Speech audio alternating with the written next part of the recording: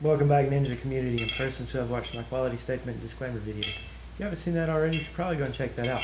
Now, in this video, I'm going to be covering some ninja poetry, just the as a poem, as opposed to how it actually applies in like real combat situations. Okay, so in this video,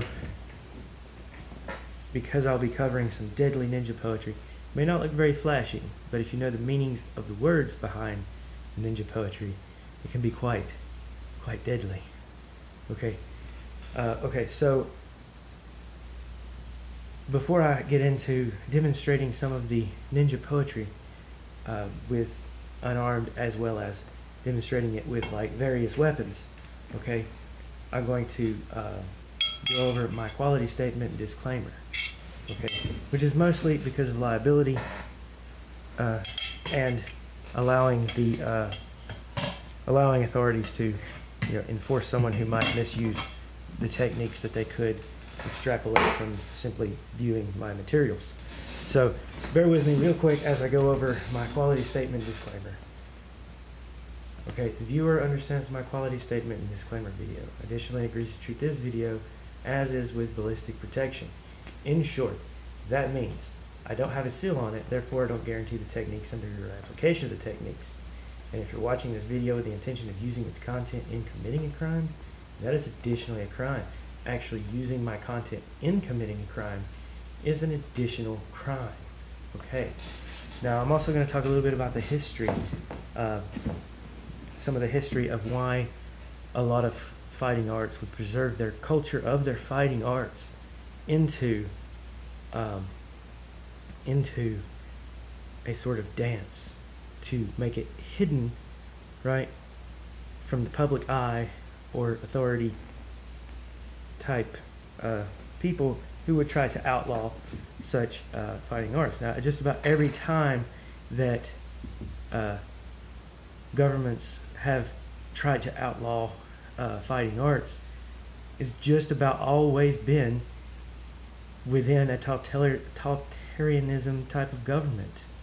Every time they've tried to make it illegal for people to practice a fighting art openly, it has always been within that type of government. Like you have, well, I'm going to cover, I'll just talk about some of the three fighting arts out there. Okay, like in the like from Hawaii, their fighting art was so difficult to take down that they were forbidden from ever practicing their fighting art, at least openly. So they turned it into a dance to practice, preserving their culture. And for a long time, the fighting techniques, some of them have become lost. But for a long time, it was mostly just a dance.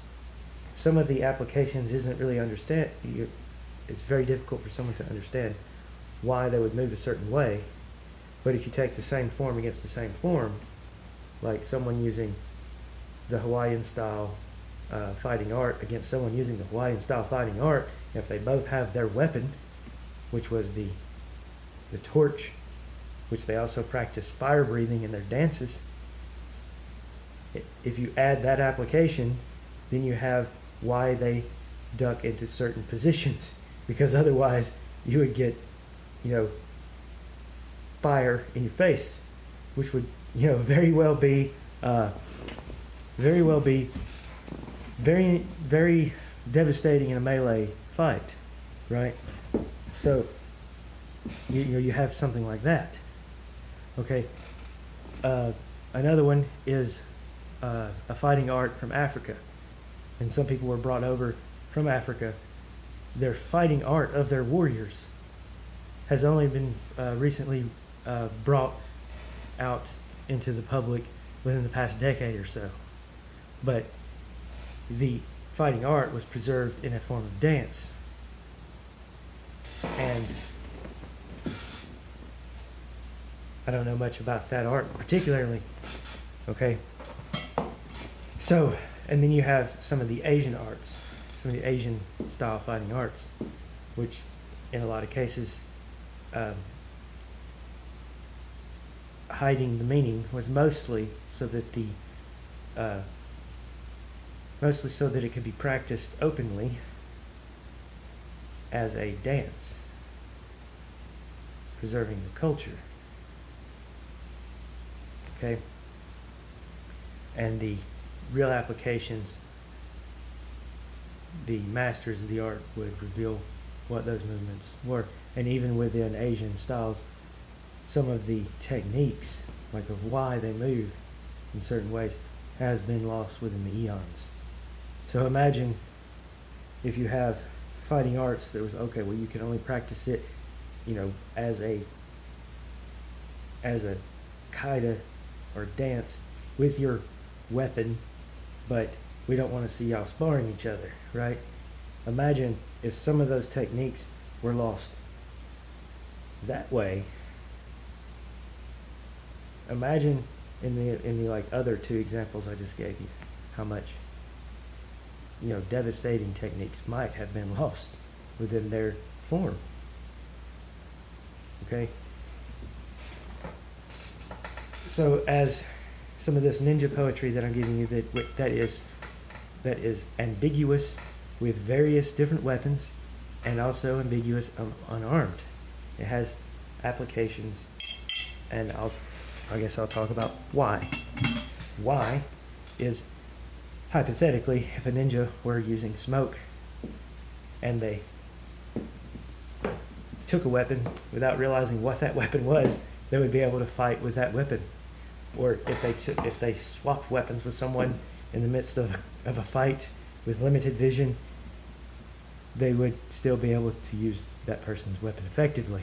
So I'll give only a few examples within the techniques of my ninja poetry. Okay, it doesn't look too flashy, so bear with me here. All right, so you have serpents hatched together. I don't know if you can see that. Let me back up a little bit more. Let's adjust the camera. Okay. All right. So you have serpents hatched together, rested atop the water. A prayer over ghosts. Serpents come together, live on the turtle's back. The turtle pushes back. Tiger scratches the shell. Serpent swims in the water. I turn to tail again. Okay. Doing only some of the movements with a sai as a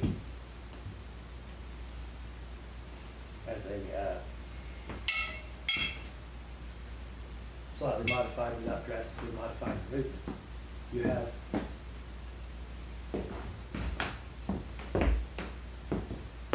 some obstructions here.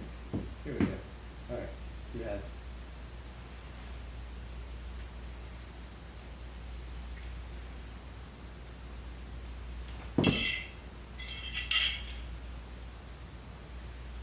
I did that totally wrong. That's okay. We'll start over. All right.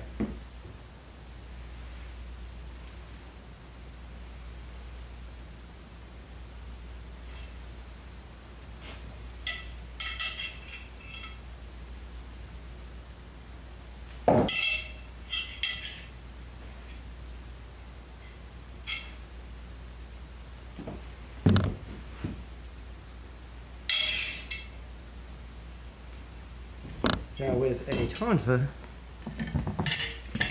can see the tonfa here. This is a tonfa, or sometimes called a side handle baton. Okay. You do that of this position.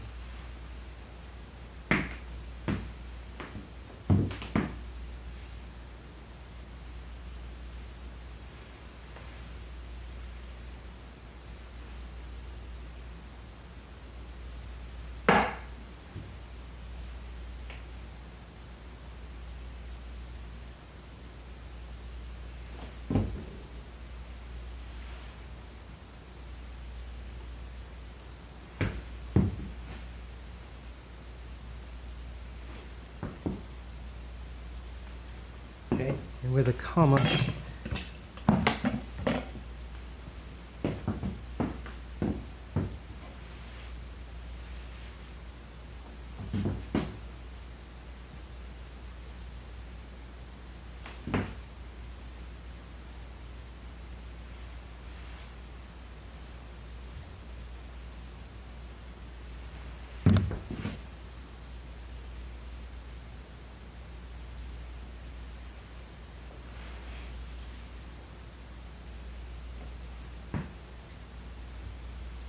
okay.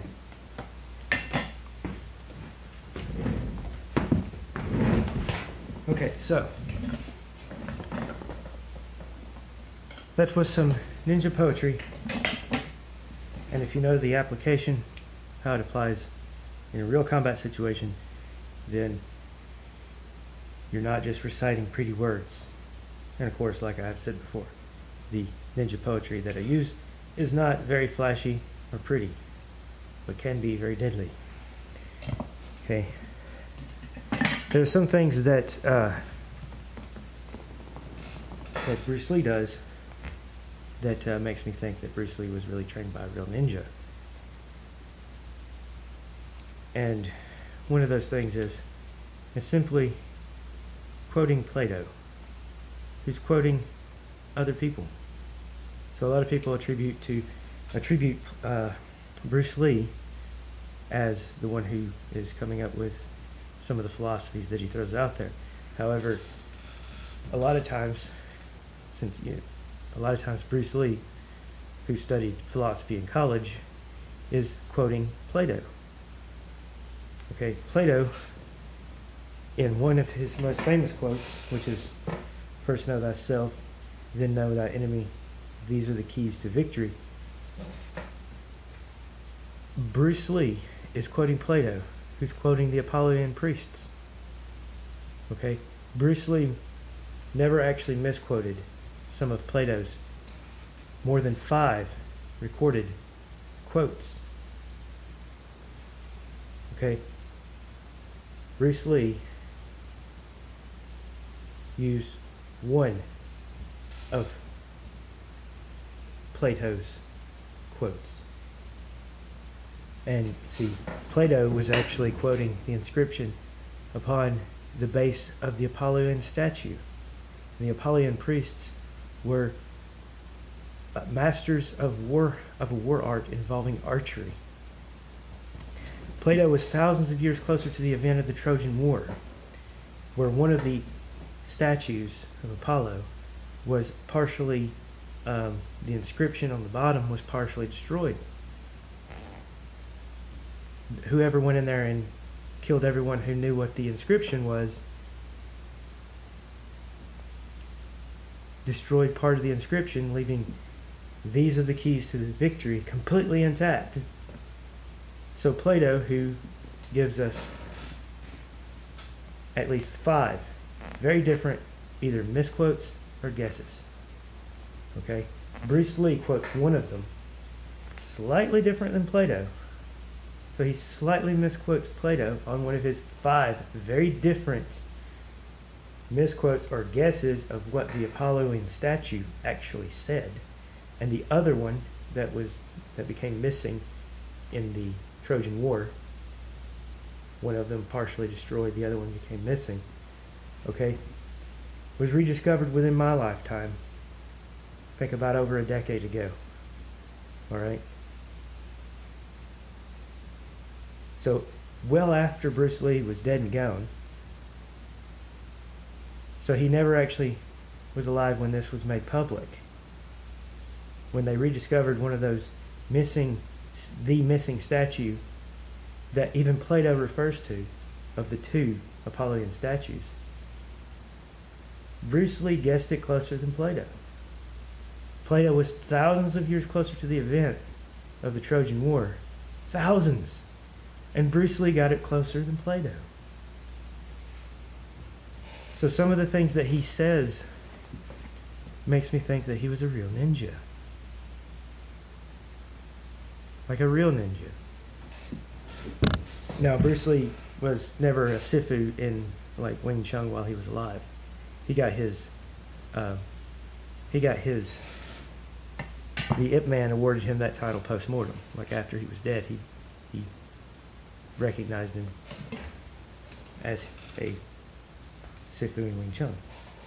Bruce Lee was never really a black belt. There's some things out there that don't do some things, but there are some things that Bruce Lee says and some of his philosophies that makes me think he was a real ninja, or at least trained by a real ninja.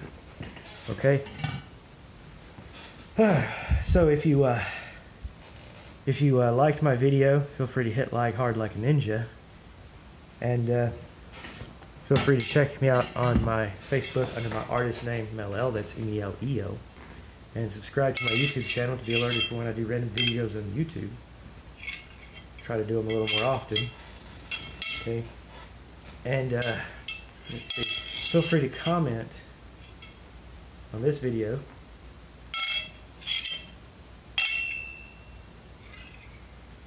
And let's see, what else are you supposed to do on this YouTube thing? Okay.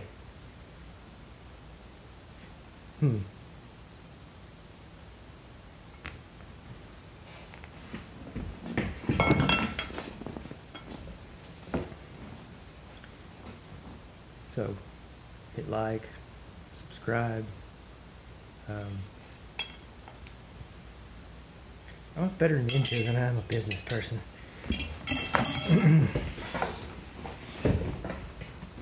Okay.